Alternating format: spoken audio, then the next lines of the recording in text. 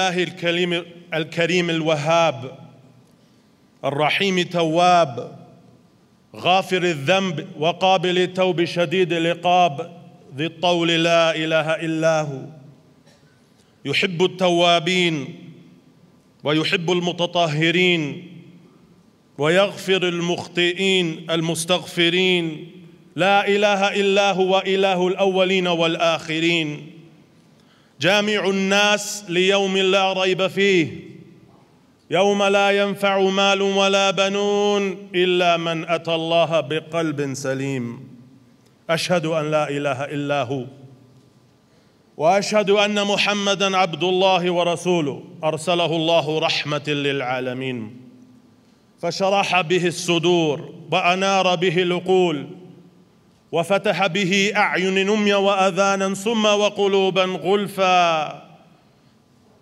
صلوات الله وتسليماته وتبريكاته عليه وعلى أهل بيته يا أيها الذين آمنوا اتقوا الله حق تقاته ولا تموتن إلا وأنتم مسلمون يا أيها الناس اتقوا ربكم الذي خلقكم من نفس واحدة وخلق منها زوجها وبث منهما رجالا كثيرا ونساء واتقوا الله الذي تساءلون به والأرحام إن الله كان عليكم رقيبا يا أيها الذين آمنوا اتقوا الله وقولوا قولا سديدا يصلح لكم أعمالكم ويغفر لكم ذنوبكم ومن يطع الله ورسوله فقد فاز فوزا عظيما. All praise is due to Allah Azza wa Jal.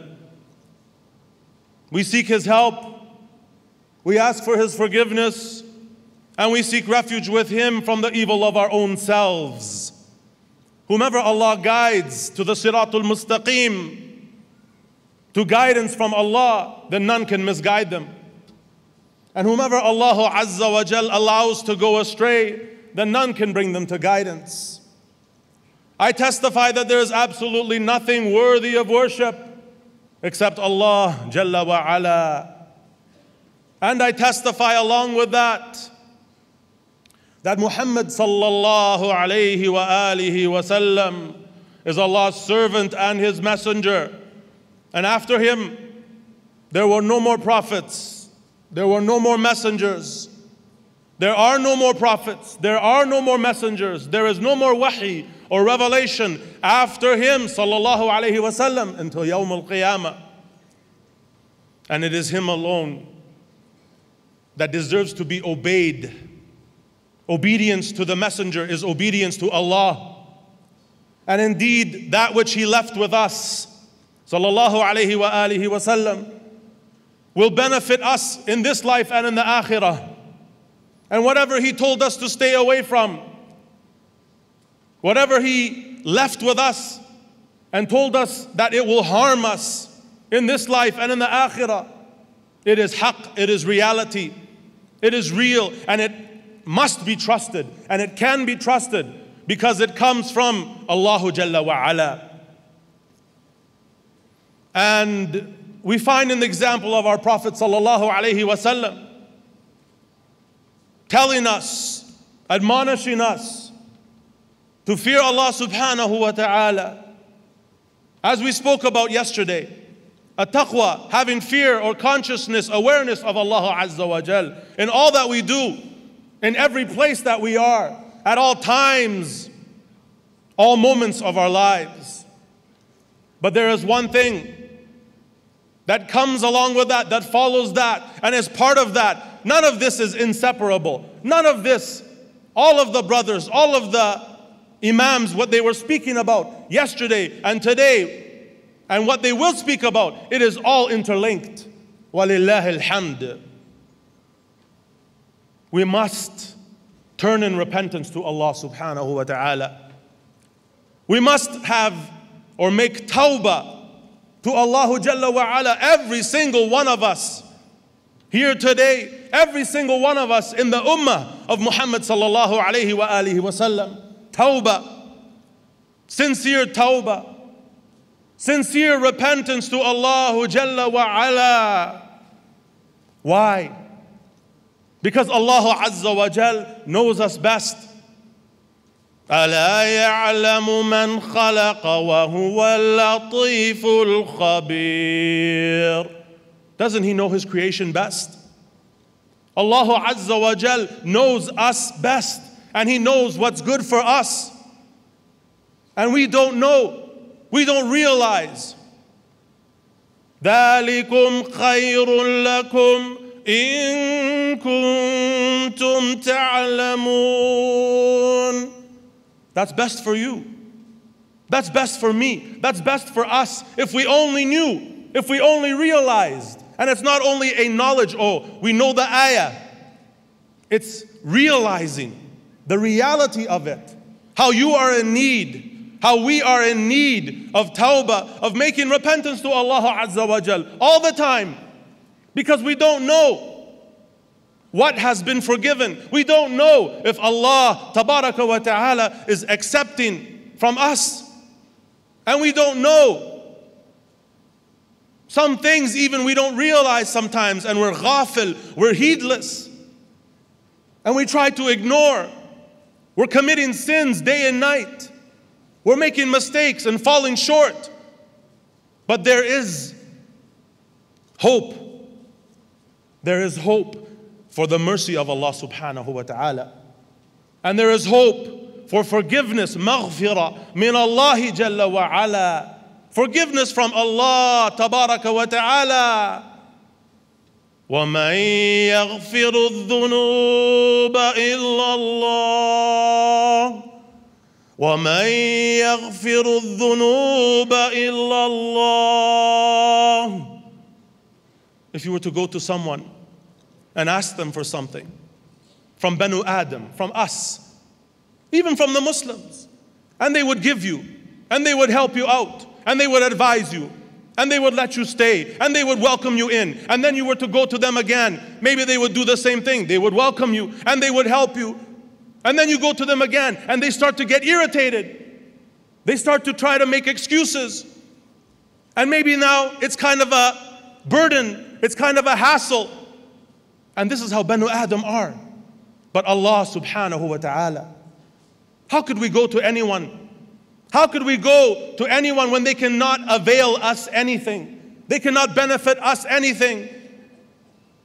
And now when it comes to forgiveness of sins, وَمَن يَغْفِرُ الذُّنُوبَ إِلَّا اللَّهُ. And who can forgive the sins except Allah? Ta'ala Allah wa taqaddas.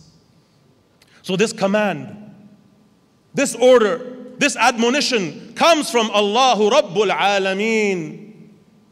The revelation, the wahi given to Muhammad sallallahu alayhi wa sallam. Ya ayyuhalladhina amanu. Remember we said, if you include yourself in that address, ikhwati fillah wa akhawati fillah, ayyuhal mubarakun. If you include yourself with those who believe, Ya ayyuhalladhina amanu tubu ila Allah, tubu ila Allah. Tawbah, turn in repentance to Allah subhanahu wa ta'ala. Al-Ghafur al-Rahim, Al-Wadud, Ghafur dhur-Rahma. Tubu ila Allah tawbatan nasuha. A sincere, a correct tawbah. The correct tawbah, the correct repentance. You mean it. And none other than Allah knows the reality of your nafs, of your inside, of whether you truly mean it, whether you are sincere. وَتُوبُوا إِلَى اللَّهِ جَمِيعًا أَيُّهَا الْمُؤْمِنُونَ. There's that word again. There's that category. Oh, you who believe, all of you, turn in repentance to Allah. لَعَلَّكُمْ. So that what? Allah subhanahu wa ta'ala says, so that you may be successful, so that you will survive in this life and in the hereafter. لَعَلَّكُمْ تُفْلِحُونَ. And He knows us best. So when will that be? أحبتي في الله. When will that be?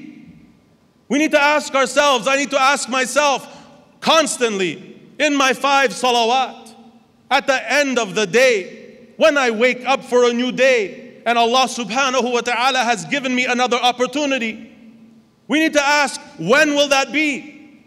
Are we going to wait? Are we going to delay and say, Sawfa atub, soon I will repent? When will that be? Ahibbati fillah. Maybe we say, the next Ramadan, which will be upon our doorstep very shortly again. May Allah allow us to reach another Ramadan. When will that be though? Maybe we say that next Ramadan. Maybe we say when I go to Hajj. Maybe we say when I get married. And maybe we say when my children grow up. And maybe we say when I retire. Who's promising us that? Wallah. Who's promising us that meeting or that appointment? It is none other than shaitan. It is none other than shaitan promising us that we'll live till tomorrow, that we'll live to next week, that we'll live to Jumu'ah, that we'll live to Ramadan, and that we live to so and so and such and such. When will that be? Ahibbati fillah. Or do we say, wal-i'yadu billah, false hope? Or do we say, right before I die, I will say La ilaha illallah, or I'll make tawbah, and then I'll stop for sure and I'll regret, or I'll make tawbah, and then I'll be okay. Man kana akhira kalam min ad-dunya la ilaha illallah dakhala al-jannah wallah. Whoever's last and final words before they leave this life is La ilaha illallah, they will enter into Jannah. Our Prophet sallallahu alaihi wasallam promised us that. We know that for sure. But who said that you will make that appointment? Who said that right before that soul comes out, right before I die, right before the angel of death comes, I will have that opportunity? How many are those? The car accident, it happens within the splits of a zero or a fraction of a second, and they die. How many are those that they go to sleep and they never wake up? How many are those that a sickness, it comes upon them, and before they know it, they die? And death, al-maut, kullu nafsin dha'iqatul maut, kullu nafs dha'iqatul maut. Every single soul will taste death. And Allah did not say, rather it's the opposite, that it comes to the old people first and then to the young people. It comes to the sick people first and then to the healthy people. La wallah. It comes unannounced. And so that's why the tawbah, the repentance, must be on a daily basis, must be all the time.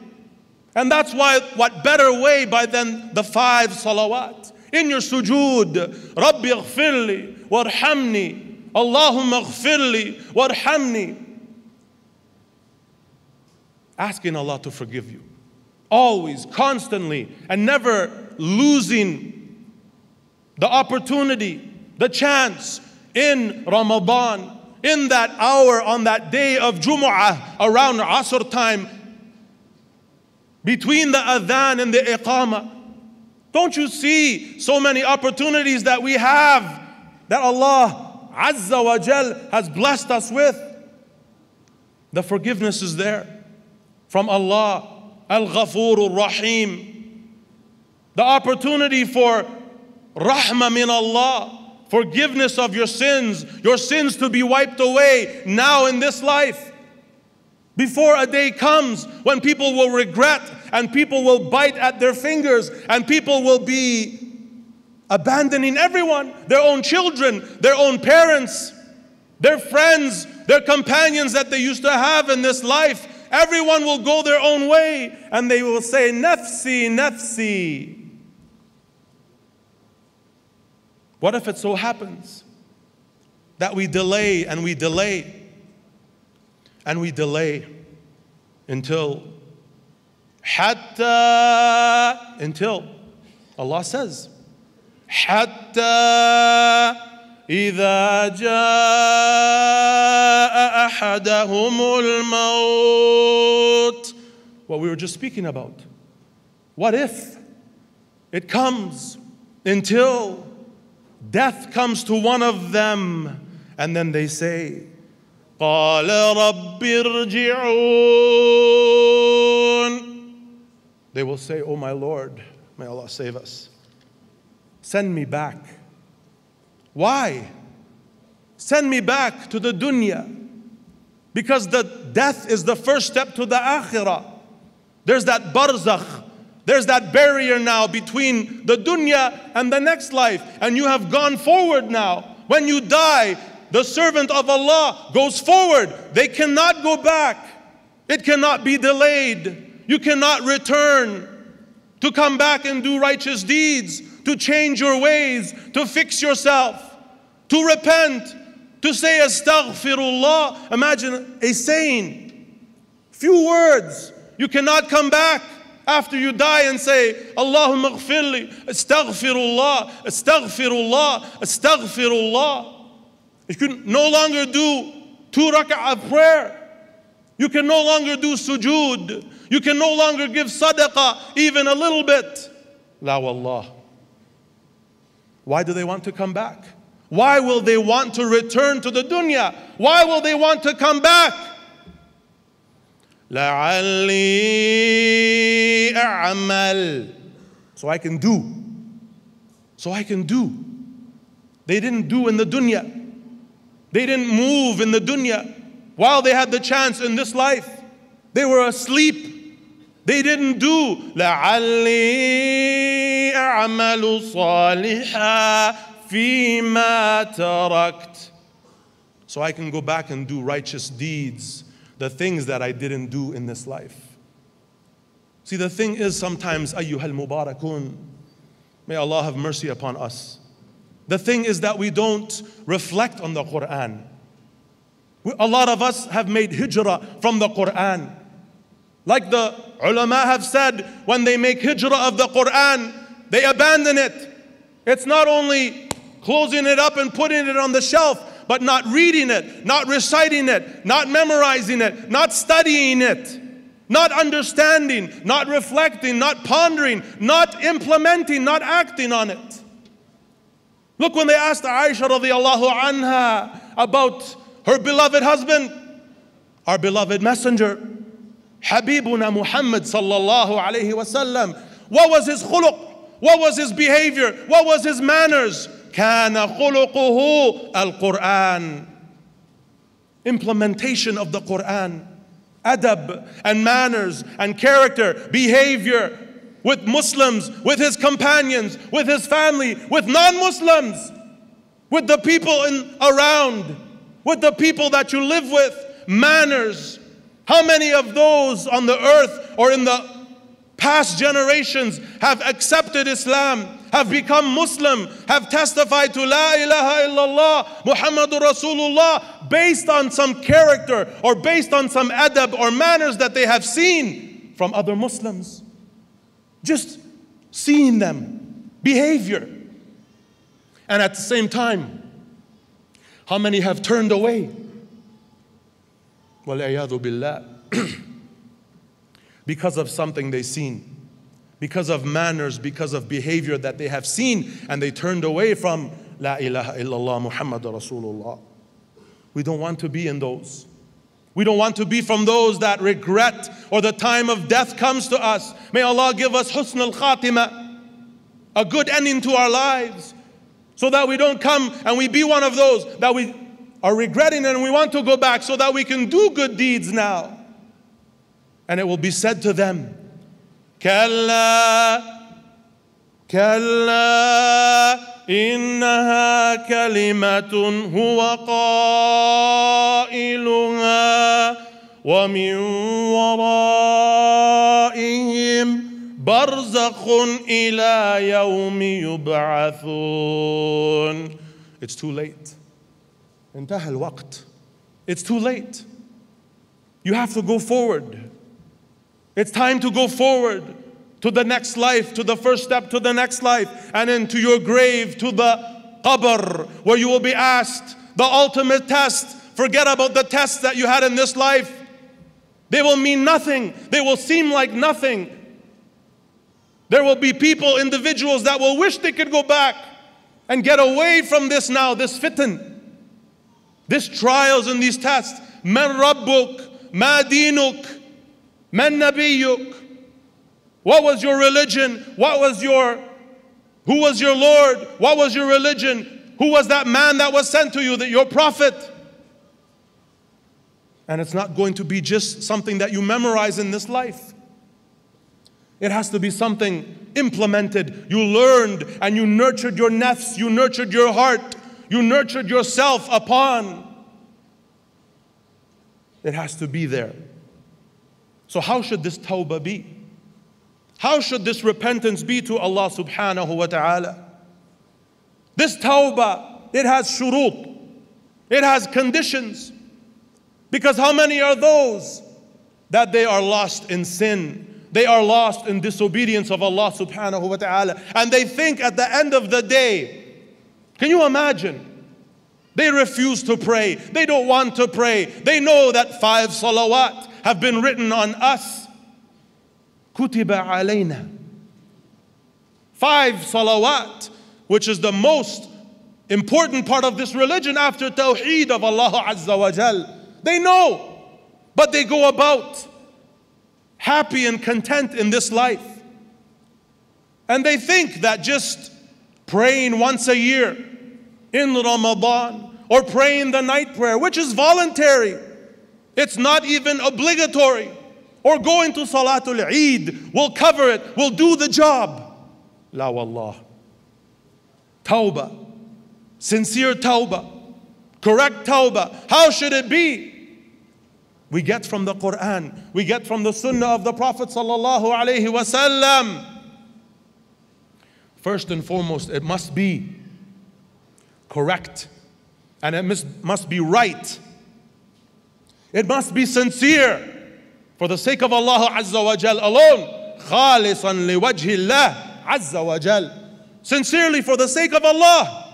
It must be clean. It must be pure in intention. You're not doing it to be seen by people. You're not doing it for some dunya with a purpose, or just to seem righteous, or to seem like someone who's, mashallah, like they say, religious or practicing and all of these words. Don't forget about the heart. وَهُوَ يَعْلَمُ مَا فِي الصُّدُورِ. Don't forget about the one, Ta'ala Allah wa taqaddas, who knows that which is in the hearts. He knows that which is real, while me and you do not know. We don't understand. We don't see. We don't know the reality. You may come to me, and you may come to me and ask me to forgive you for something you have done. And you may cry, and you may seem sincere, but inside your heart you really do not mean it. There may be some dunya purpose behind it, and I don't know. I don't know if you're sincere or not, but Allah Jalla wa Ala knows. So that first condition of your tawbah, when you know that you have committed wrong, that you have disobeyed Allah, that you have fallen short, that you have fallen and stumbled, that you have committed a dhulm, or you have wronged yourself, and you have wronged Allah Jalla wa Ala. You have gone beyond the boundaries. You have stepped outside the boundaries that Allah has set, the hudud. And you know that, and you realize that. And this tawbah now must be pure and sincerely for the sake of Allah Azza wa Jal. And then it must follow that you have regret. All of us today, right now, you must have regret, nadam. And the Prophet sallallahu alaihi wasallam said that nadam is tawbah. You must have regret. You can't have this feeling inside of your heart or this feeling in the back of your mind like, I'm going back, or it wasn't that bad, or it actually was nice, or you have no aversion to it, or you're not appalled by that act. It doesn't really bother you. That's not tawbah. The sin, the thing that you did, it doesn't bother you. It doesn't make your heart quiver. It doesn't make your skin shiver.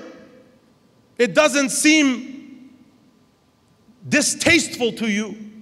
And you are not really sorry. And you know yourself. And we know ourselves.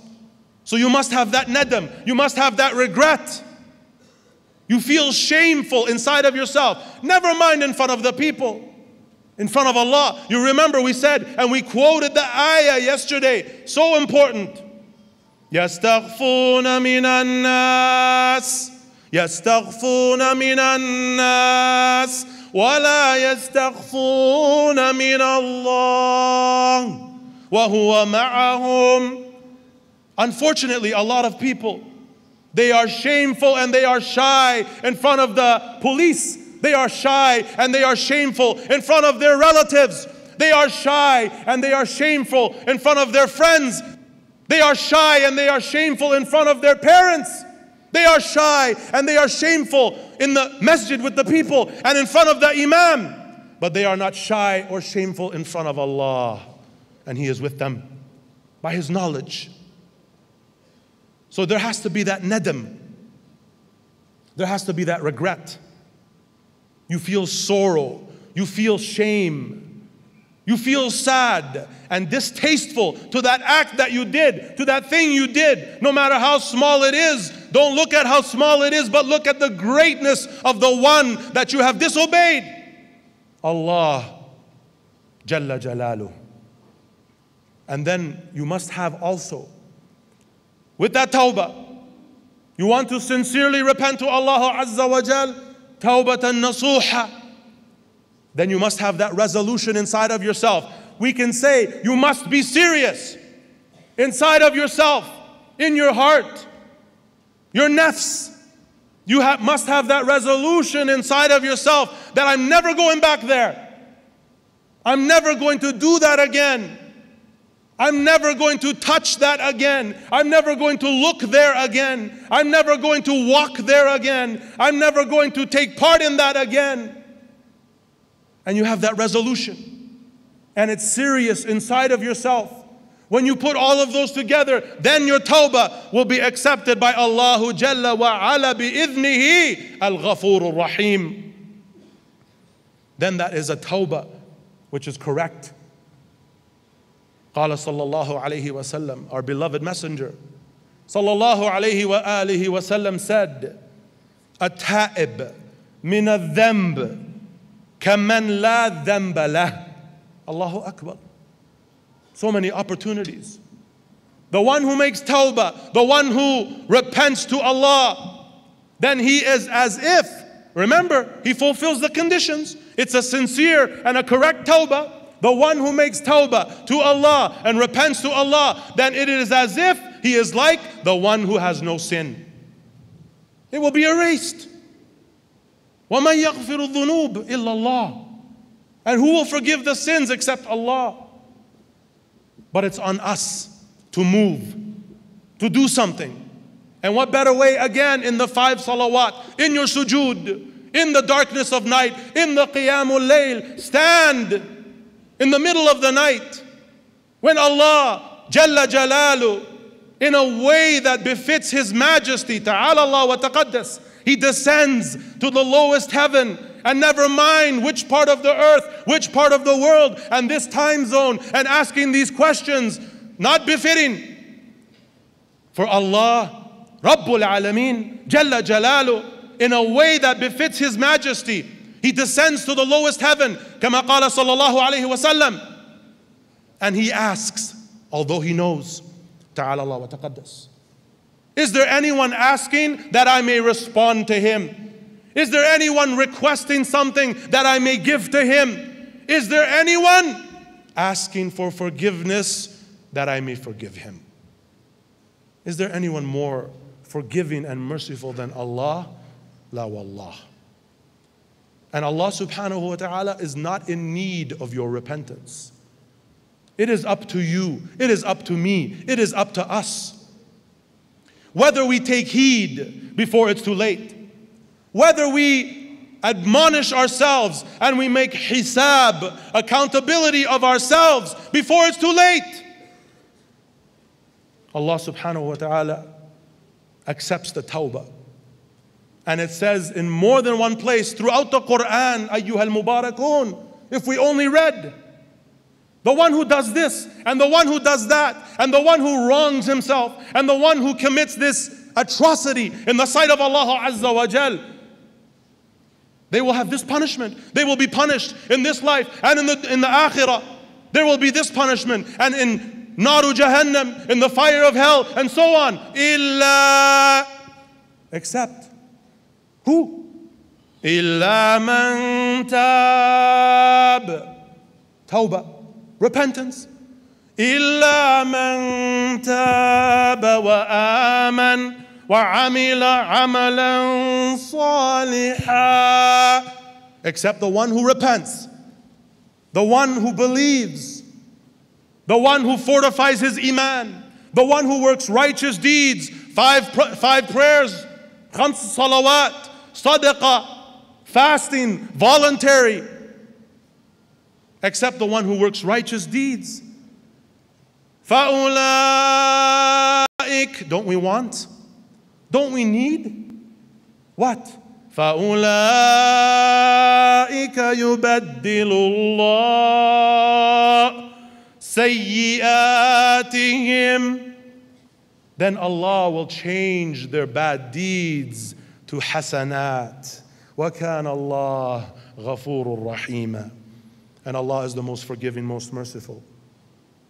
So it is upon us, ahibbati fillah. What does Allah subhanahu wa ta'ala want? He is al-Ghafur rahim, Allah. And Allah accepts the tawbah of the one who's sincere. Wallahu yurid. I leave you with this. For myself first and then all of you. Wallahu yurid. Allah is waiting. Allah wants me and you to repent for our sins, to accept our repentance. Allah will accept the repentance. Wallahu yuridu an yatuba alaykum. To accept your tawbah. Wa yuridu alladhin. You see the problem now. The problem is sometimes our peers, our friends, we're shy and we don't want to be left out. And those that have an influence over us, and we're following the tails of those we shouldn't be following. And we don't want to be left out. We don't want to be the odd one out. We don't want to be the one alone. We have our friends and we have our companions and so on. But what do they want? Allah wants to accept your repentance. وَيُرِيدُ الَّذِينَ يَتَّبِعُونَ الشَّهَوَاتِ. But those who follow their desires, what do they want? أَن تَمِيلُوا مَيْلًا عَظِيمًا. To further dissuade us, to take us away from the Siratul Mustaqim, to take us away from Tawbah. And that's why we have to be aware. And that's why we have to be careful. And first and foremost, to do that and to change our ways before our appointment with death comes.